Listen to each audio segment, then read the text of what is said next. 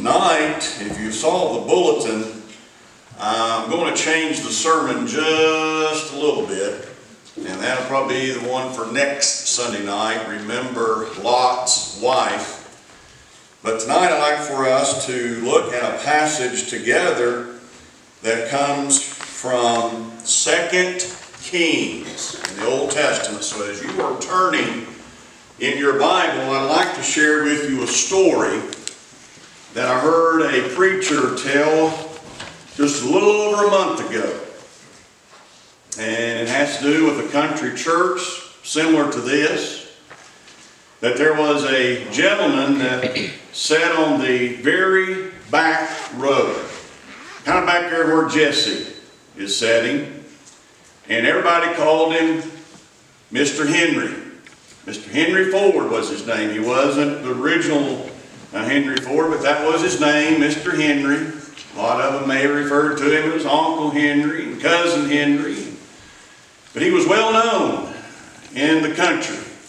And he was an entrepreneur, and he had well invested his money, and he was known for his money. Matter of fact, every Sunday, as the offering would be collected, he would reach into his pocket and pull out a wad of money that had a rubber band around it, and in between all that money was 2 quarters. And he would take those 2 quarters out, and the offering tray came and it was already full, and he just dropped those 2 quarters and put the rest of the money into his pocket. Week after week this was done. Well, in one of the board meetings, one of the deacons that had observed this week after week, he said, "I'd like to propose that we do the offering different. That we start with at the very back and then come up to the front. And let's catch Uncle Henry off guard." Well, they all had agreed to that, so the next Sunday came time for the offering. And instead of starting up front, they went all the way back to the very back row, and Uncle Henry had pulled out his money, and he was getting ready to get those quarters out, but he noticed that the deacon was standing there with the offering tray right in his lap, and he got all nervous, and he was trying to take that rubber band off, and then all of a sudden, up above in that ceiling there was plaster. And some of the ceiling chipped and fell and hit Uncle Henry right in the head. And so as it did, about half of that money went into the offering plate. Well, the deacon standing there and seeing that, he looked up and said, "Hit him again, Lord, hit him again." Well, I'm going to hit you again tonight with a Mother's Day sermon. It's still Mother's Day. And I want to close out this evening with a text that does talk about a mother, talks about a God-fearing woman, but she was in the trial of her life. And it was actually 2 problems that we'll see that she was facing hand in hand. But she knew what to do, where to go. And that gives us a good reason for mothers that they should know where they can go to get advice and to get help. And you know, I said this morning that a man's work is from sun to sun, and that a woman's work is never done. Mothers have many responsibilities, don't they? They wear many, many hats. And how a mother does all of that, I don't really know. I know my mother was a stay-home mother, and she had so much of a routine, but then there'd be things that would come up that would take away from that routine. But she always had food on the table. She always had the clothes done and hanging up in the closet, folded in the chest of drawers, and always had, you know, the house clean and all of this, and just was a very hard worker. And a lot of mothers today probably have more responsibilities because they're working outside of the home, and they have very stressful jobs. and then have to come home and to do all the responsibilities and the duties that they have in that role of motherhood. But yet we know that God can equip each mother to meet those needs and to be successful and to be faithful. Motherhood was the first commandment and the first command that God had given to Eve. Now some would argue and say, no, the first command was not to eat of the forbidden fruit, but that was told to Adam. But when it came to God speaking to Eve, he spoke to her about motherhood.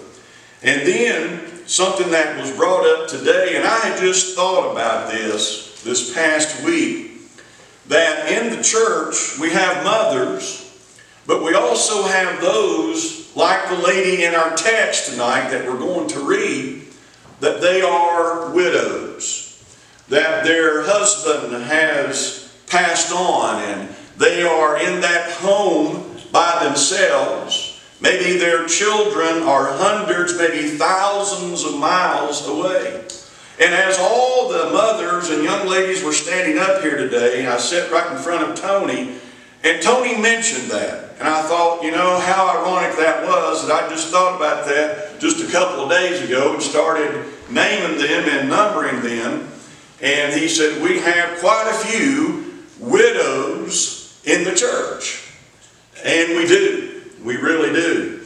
And even though that a mother has responsibilities, we know that there are added responsibilities of widowhood. The increased load when the husband is not there, when he is gone.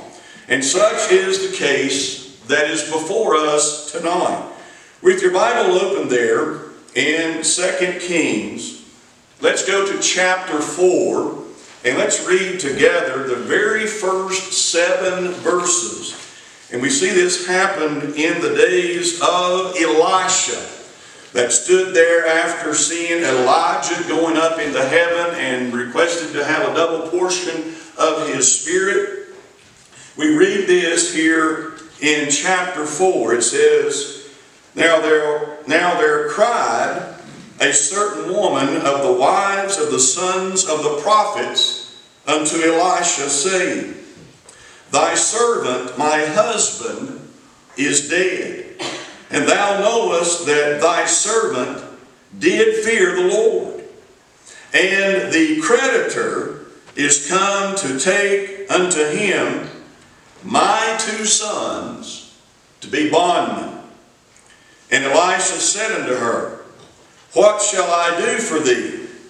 Tell me, what hast thou in the house? And she said, Thy handmaid hath not anything in the house, save a pot of oil. Then he said, Go, borrow thee vessels abroad of all thy neighbors, even empty vessels, borrow not a few. And when thou art come in, thou shalt shut the door upon thee and upon thy sons, and shalt pour out into all those vessels, and thou shalt set aside that which is full.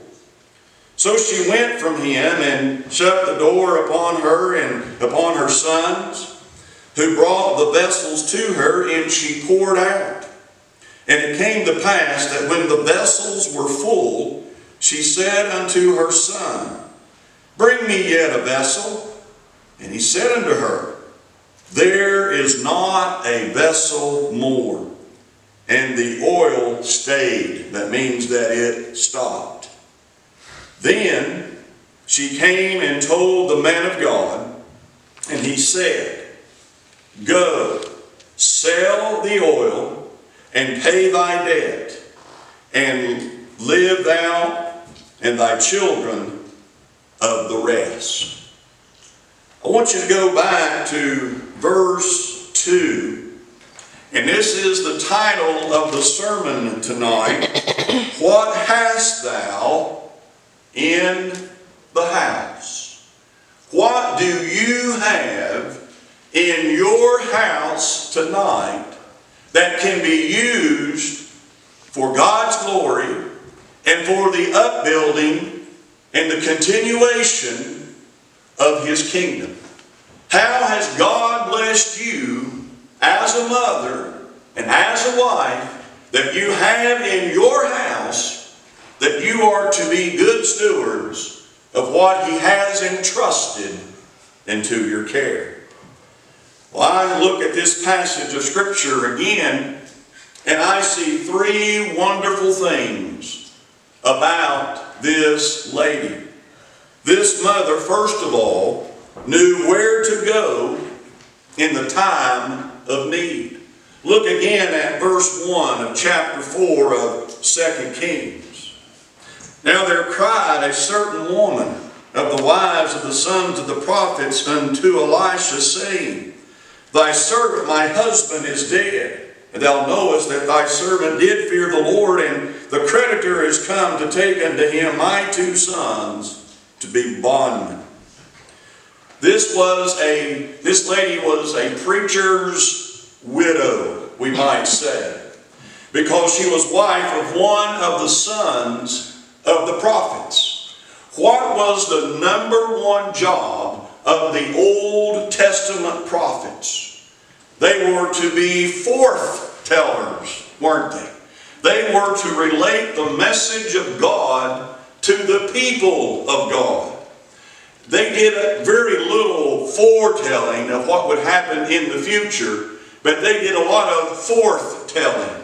And so this lady had married one of the sons of the prophets, and that he had gone forth to be a messenger of God, what we would relate to as the preacher of the gospel today. Now there are some things that we can note in this one verse of Scripture about her deceased husband, about this prophet, about this preacher of God. He must have been a man of faith because he served under Elisha. Was not Elisha a man that was full of faith?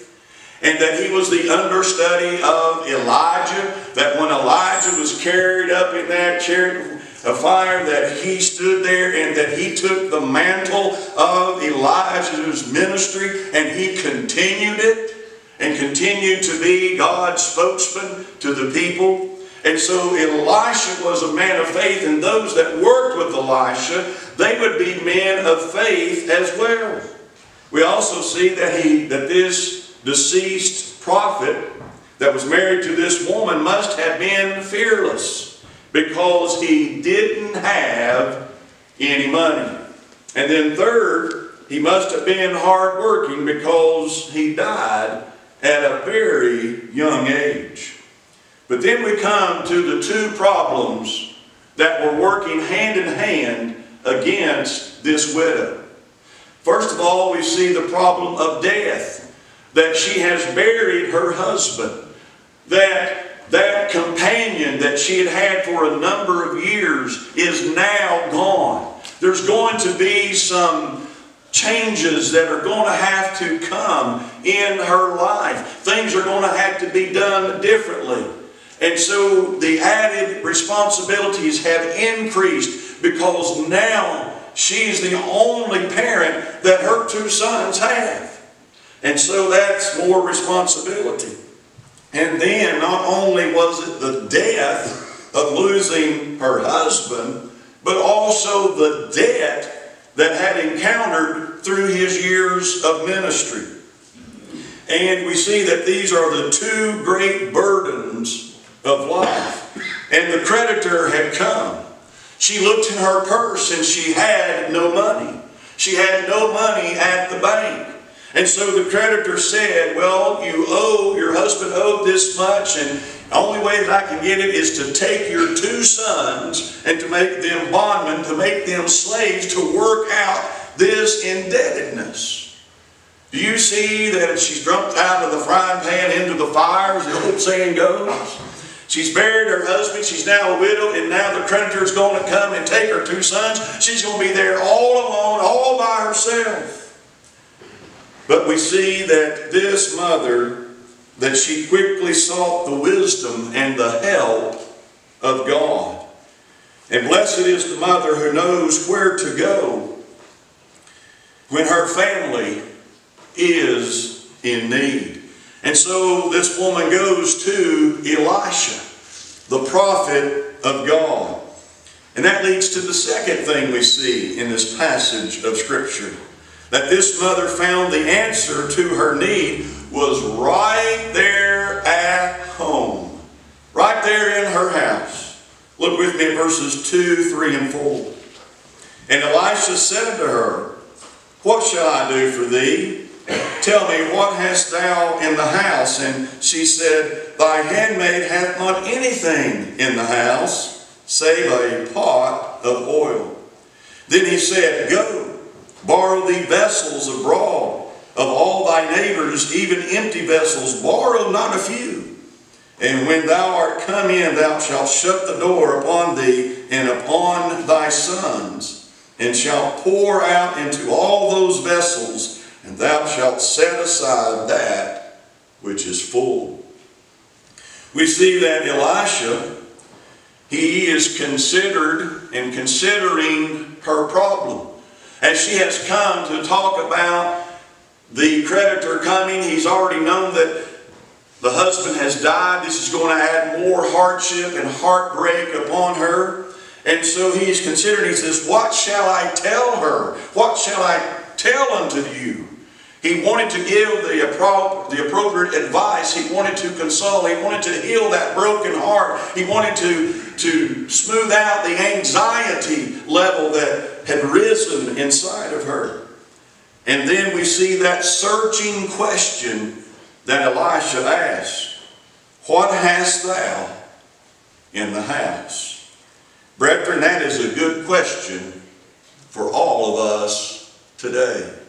But especially tonight, that is a good question for the mothers.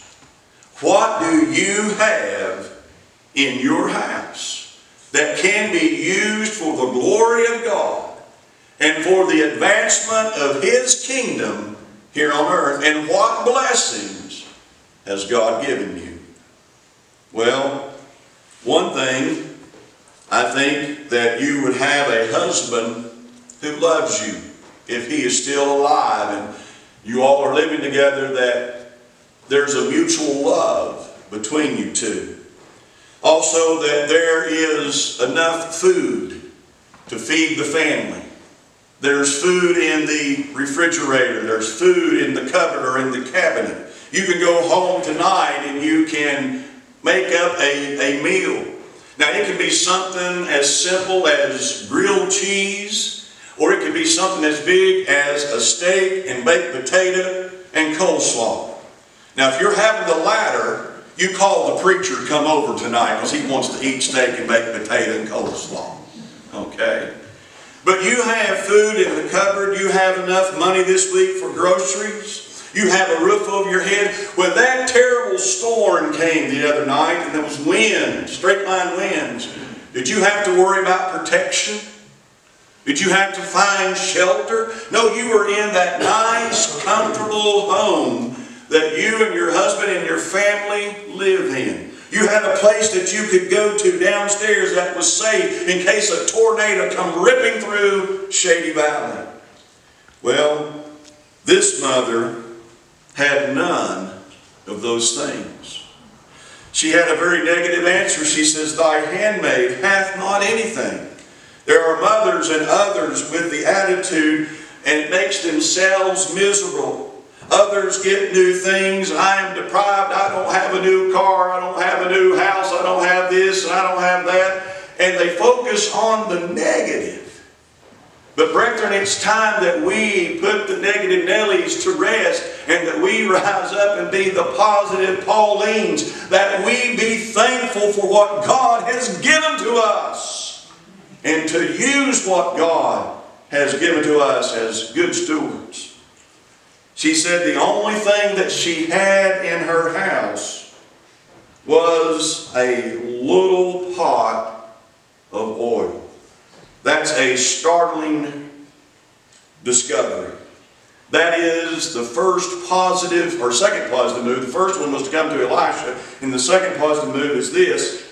And I looked this up, and this is literally anointing oil.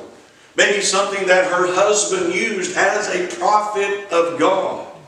But this was the turning point for her. How long has it been since you've sat down and really counted your blessings? And I know that this is true of all of us, that we have been blessed beyond what we deserve. Amen. We have a whole lot more than we know to do with sometimes. And so it was that she just had just that little pot of oil. And she made that discovery. We need to count our blessings. Rediscovering the house, rediscovering the home, the family, love, the Bible, and prayer. The answer for lifting your burden may be right there at your house that can carry you through until the next day. Well, we see a mother that knew where to go in the time of trouble, in the time of need. Secondly, we've seen the mother that found the answer to her need was right there at her home. But the third thing we see in this passage of Scripture is that this mother found that the possibilities are unlimited when you allow God to use what you have. Look at verses 4 through 7. And when thou art come in, thou shalt shut the door upon thee and upon thy sons. Thou shalt pour the oil into all those vessels, and thou shalt set aside that which is full. So when she went from him and shut the door upon her and her sons, and brought the vessels to her, she poured out. And it came to pass that when the vessels were full, that she said unto her son, Bring me yet a vessel. And he said unto her, There's not a vessel more. And the oil stayed. And then she came and told the man of God, and he said, Go, sell the oil, pay thy debt, and live thou and thy children of the rest. Oh, she's heeding the message of Elisha with faith. She tells her two sons to go out into the community, to go out into the homes of the neighbors and to ask for pots. And if they were empty, that's great, but if the pot's got a little bit of something in it, pour it out and wipe it out and bring it in.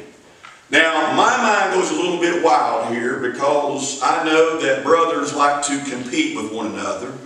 I can see those brothers going out and gathering pots up in their arms and running as fast as they could to bring it back to their mother and said, Well, I got 3. Well, I got 4. He goes back, he gets 4, and his brother tries to bring in 5, you know. They're in a competition that are going out to everybody, knocking on doors. You got an empty vessel? I need an empty vessel. And so maybe a little flour in there, and that mother of that house empties it out and says, Here you go, there's your empty vessel. And they bring all these empty vessels in from this little old pot of oil that she had. And she kept pouring until that vessel was full. And she would lay it over to the side and get another and fill it all the way up. And that oil never ran out until when? There was no more vessel to fill. God is not wasteful, is He? God always provides for what we need and then extra, because He did to this mother, to this widow here.